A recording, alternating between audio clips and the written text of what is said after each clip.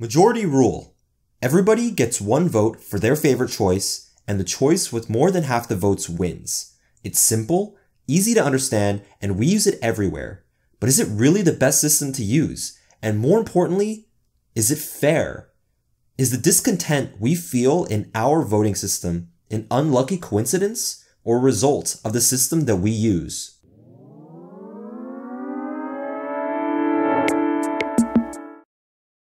Let's say that you and a bunch of your friends walk up to Professor Oak to get your very first Pokemon. He agrees to give each of you a Charmander, a Squirtle, or a Bulbasaur. But he's had problems in the past with some trainers trying to cheat by picking later to get an advantage over their rivals. To solve this, he'll give all of you the same type of Pokemon, but you gotta decide on some way to agree on which Pokemon you all want to get. How would you design a voting system to make sure that everyone is happy?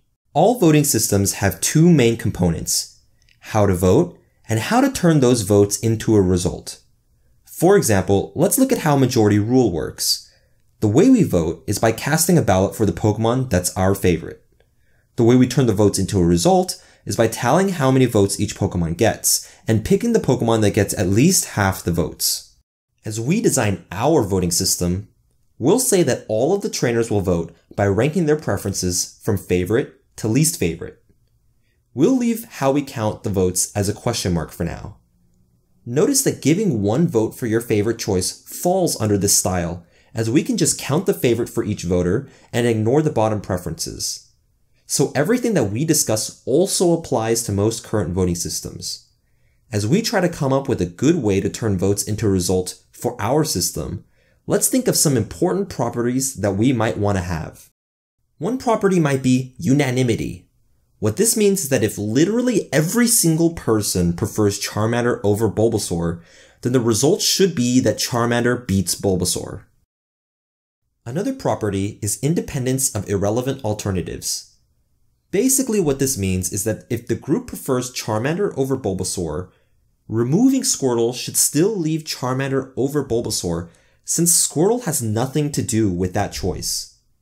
Another way to think of it is if I move Squirtle up or down on my list, it doesn't change the fact that I still like Charmander more than Bulbasaur, so the group's preference of Charmander to Bulbasaur shouldn't change. With just these two properties, let's take a quick pause. We've actually just created a dictatorship. That's right, the only system that satisfies our conditions for a fair election is one in which one person and one person alone decides the entire election, regardless of what anyone else thinks. Let's dig into it to understand exactly how this happened. Let's pretend we have a situation where every trainer puts Bulbasaur above Charmander. Because of unanimity, the result is that Bulbasaur beats Charmander. Now, one at a time, we instead imagine if each voter instead had Charmander at the top of their list. Eventually, everyone will have Charmander at the top, and by unanimity, Charmander must beat Bulbasaur. This means that at some point, one specific person moving Charmander to the top will cause the result to flip from Bulbasaur beating Charmander to Charmander beating Bulbasaur.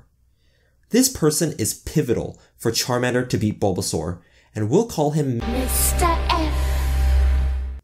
Remember that we haven't decided on what our voting system is going to be, so Mr. F could be anyone from the first person to the last person. Let's rewind the scenario to when Mr. F has Charmander at the bottom of his list, and we'll look specifically at a situation where everyone before Mr. F puts Charmander first, Squirtle second, and Bulbasaur third. Mr. F, as well as everyone after him, puts Bulbasaur first, Charmander second, and Squirtle last. Remember that at this point, the result is that Bulbasaur beats Charmander.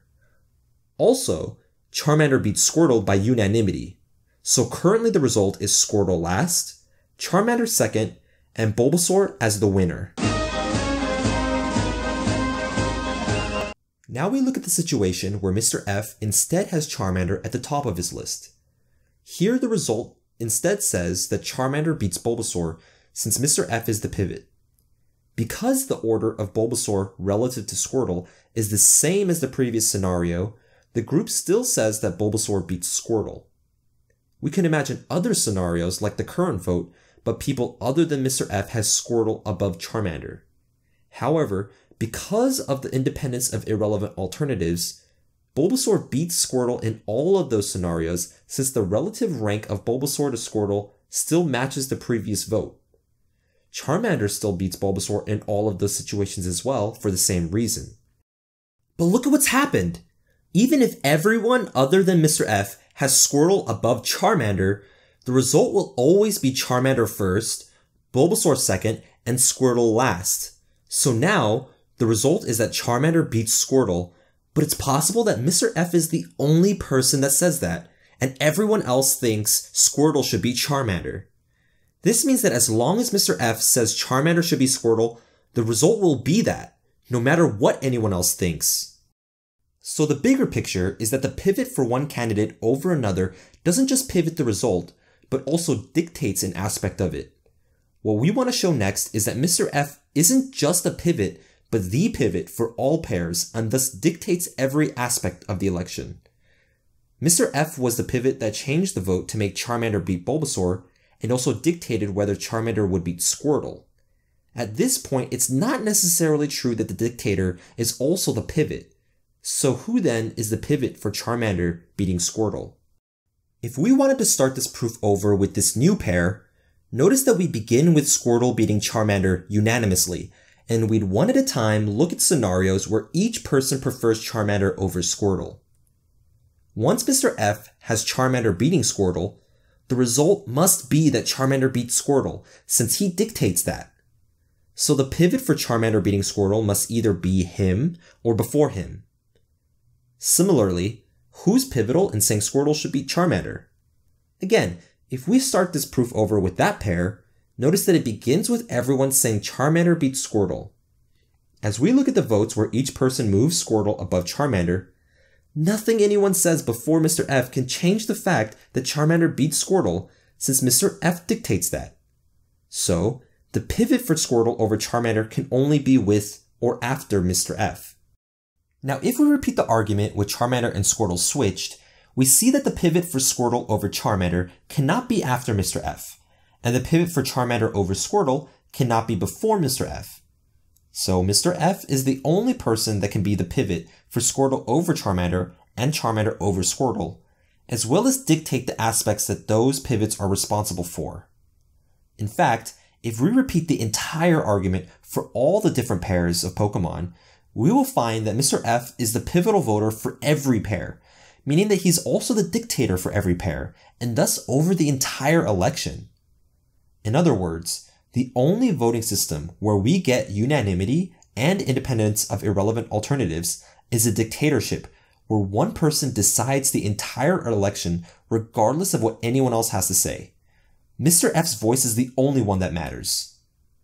This result, proved by Kenneth Arrow, is known as Arrow's Impossibility Theorem. At a high level, Arrow's theorem tells us that it's impossible to have fair elections using voters' ranked preferences. It doesn't matter how you try to obfuscate it with rounds or the Electoral College, any system that collects votes from voters through ranked preferences or less must violate at least one of the properties outlined by Arrow's theorem. So are we totally screwed? Well, we know we definitely don't want a dictatorship, so we must give up unanimity or independence of irrelevant alternatives, or both.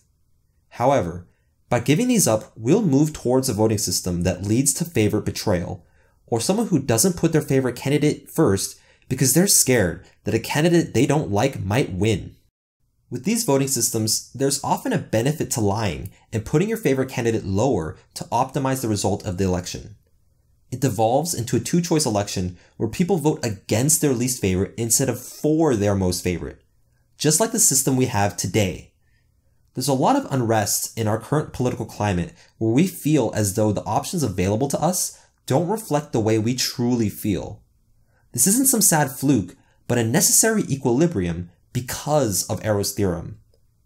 Is there anything else that we can do? Well, we started with one important assumption. We're using the voters' ranked preferences to come up with our system. Perhaps we can get more information from the voter to better understand their true feelings. But exploring better voting systems will have to wait for a future video. For now, thank you for supporting this channel.